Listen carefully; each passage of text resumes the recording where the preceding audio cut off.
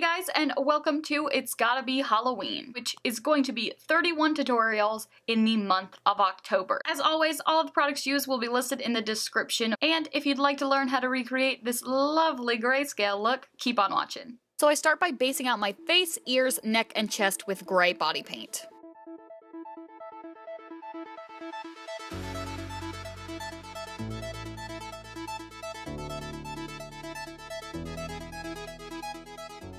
Now for the contour. I use a dark gray grease paint for this, and I'm contouring all the traditional areas: the cheeks, forehead, chin, cupid's bow, nose, and jawline.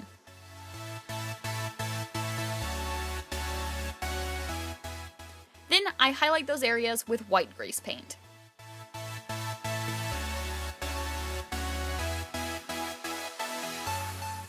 And since I don't really want to look like a contouring face chart, I blend it all out with a makeup sponge.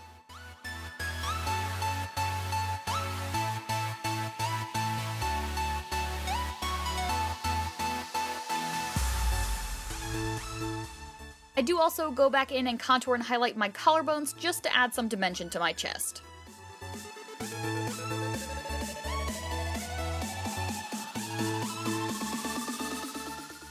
Then, since grease paint is super lovely and sticky, I set my highlight with white powder and my contour with gray powder.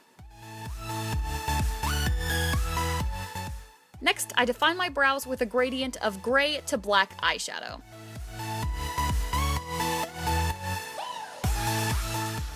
Now for the eye makeup. You can really do anything you want for this, but I decided to do a cut crease because I thought it would be very striking with the whole look. So I start by mapping out the cut crease with a black eyeliner and smudging it out with an angled brush.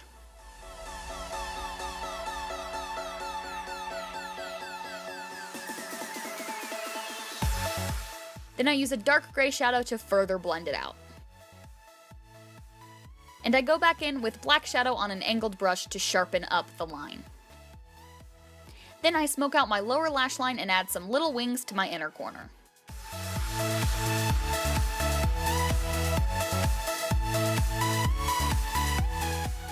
I pat on some primer, then pack silver glitter onto my lids.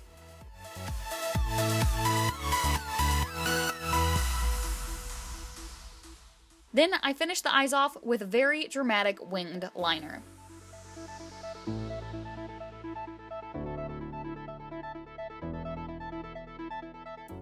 I didn't want to just do one solid color on the lips because I thought that'd look really flat, so I start by lining my lips in black, then applying a gray all over my lips, and then popping some white right in the center.